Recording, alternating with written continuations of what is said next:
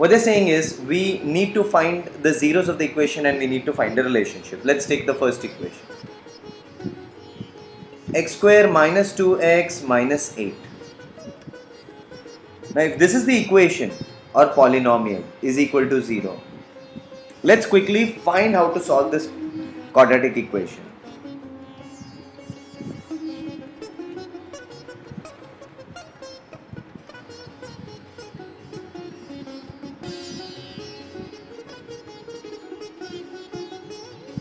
So we know that we got the two zeros here.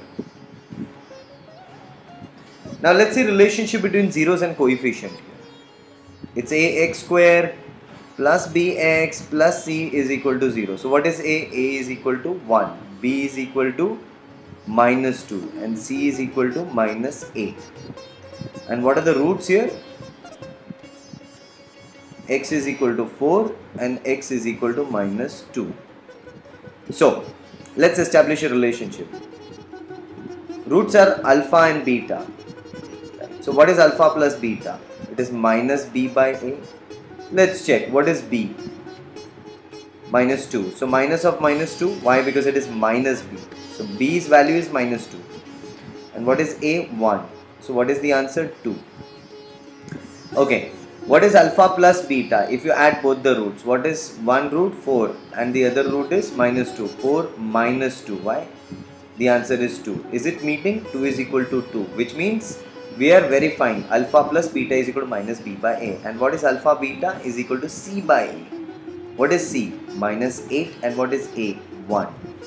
Now what is alpha here? Alpha is 4 and beta is minus 2.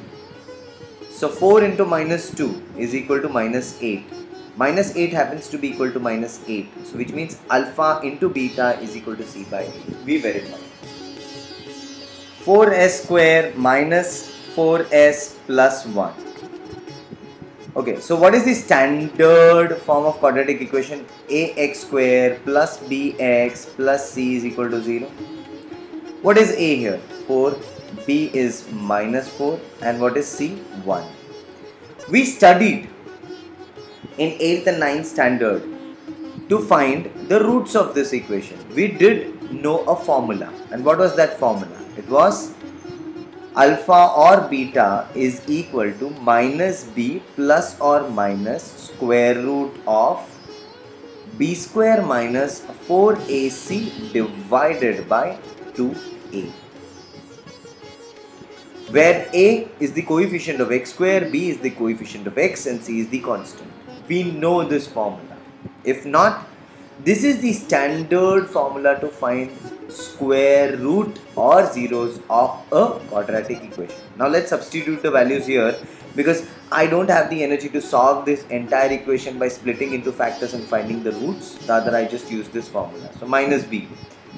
B is minus 4 plus or minus square root of b square. It's minus 4 square minus 4 into a is 4 into c is 1. Look at the values here. Divided by what is 2 into what is a? 4. Now let us see what's the answer. So minus of minus 4 becomes 4 plus or minus square root of 4 square is 16 minus of minus 16 divided by 8. So what is the answer here? This becomes 0, so it's 4 divided by 8. So the answer is half. So what are the zeros here? Alpha is equal to half and beta is equal to half.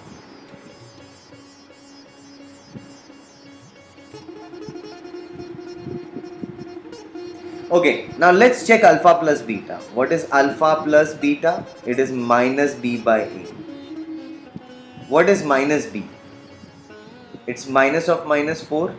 We have seen what is b here. And what is a? 4. So the answer is 1. Now if you add alpha and beta, do you get answer as 1? It is half plus half.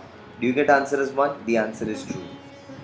What is alpha into beta? What is alpha? We know that the alpha is half and beta is half. So half into half becomes 1/4.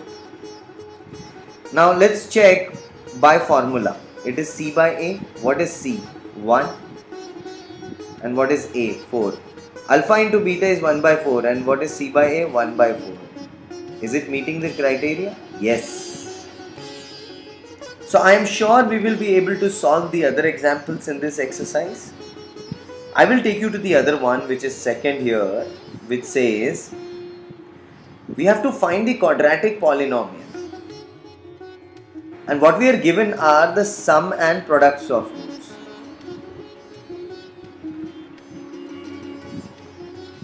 Let's look at the first question. They are saying the sum of the roots is 1 by 4 and the product of the roots is minus 1.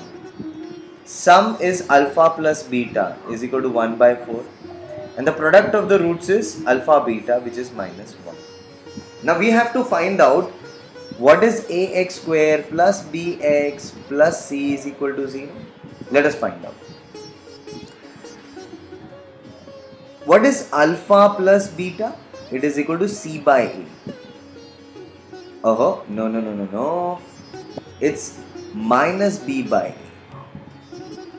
So what is minus b by a? Can we say that that is equal to 1 by 4? Yes, we can say that. And what is alpha beta? That is equal to c by a. We know that alpha beta is equal to minus 1 and alpha beta is equal to c by a. So c by a is equal to minus 1.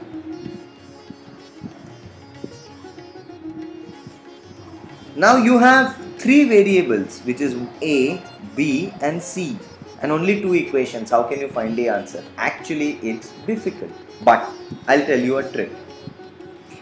If you see the denominator a as 4, so you call this as if a is equal to 4. Right? If a is equal to 4, then b is equal to minus 1. If b is equal to minus 1 and a is equal to 4, then what is c? C is equal to minus 4. Why? Because if you substitute a4 here, then you will get c as minus 4. Now let's substitute in this equation. 4x square minus x minus 4 is equal to 0.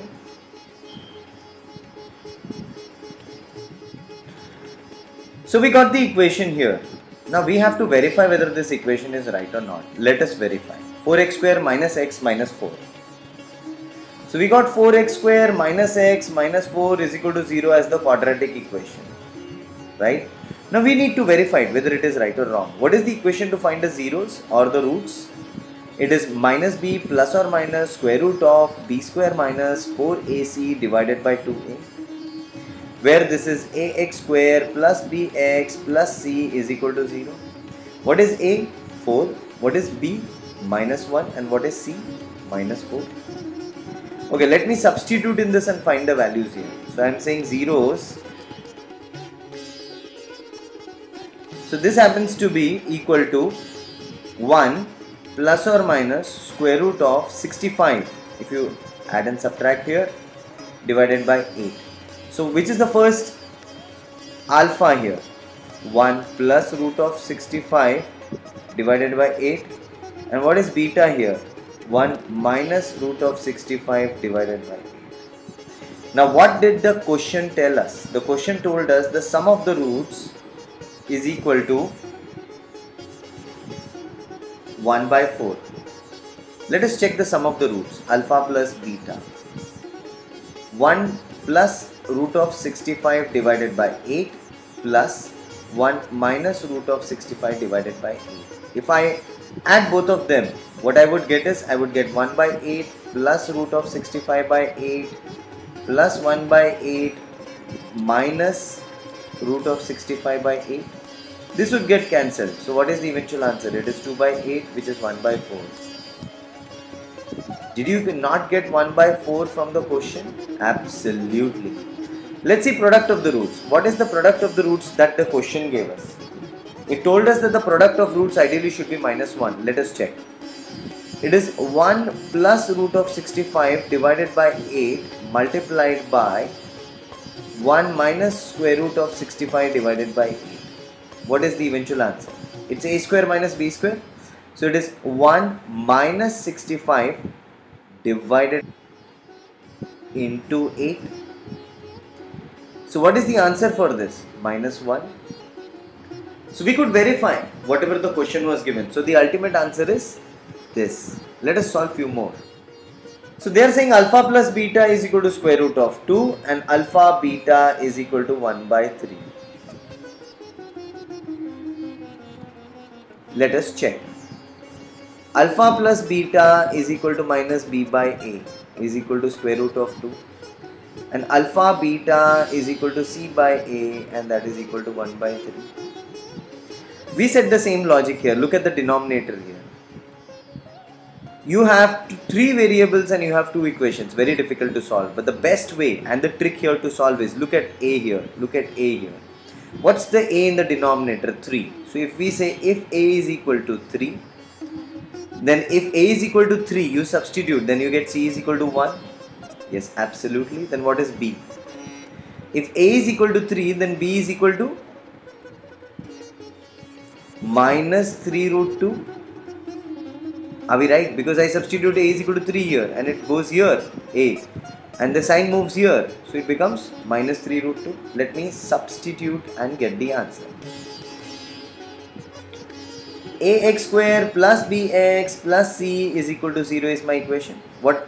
3x square minus 3 root 2 x plus 1 is equal to 0. Right? So we got the equation here, but would you be 100% confident if this is the answer? I mean, you should be, but we need to verify it. And how do you verify this?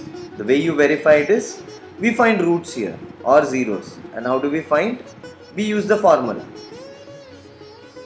Minus b plus or minus square root of b square minus 4ac divided by 2a. Right?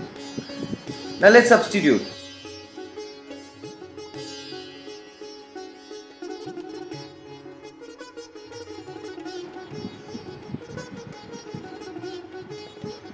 Now let's add alpha plus beta and check. This is 6 by 6 plus what is beta? 3 root 2 divided by 6 minus 6 divided by 6. Now let's check the answer. This gets cancelled here and we get answer as root 2. Are they not saying that alpha plus beta is equal to root 2? So we have verified it. You can verify it for alpha and alpha beta also.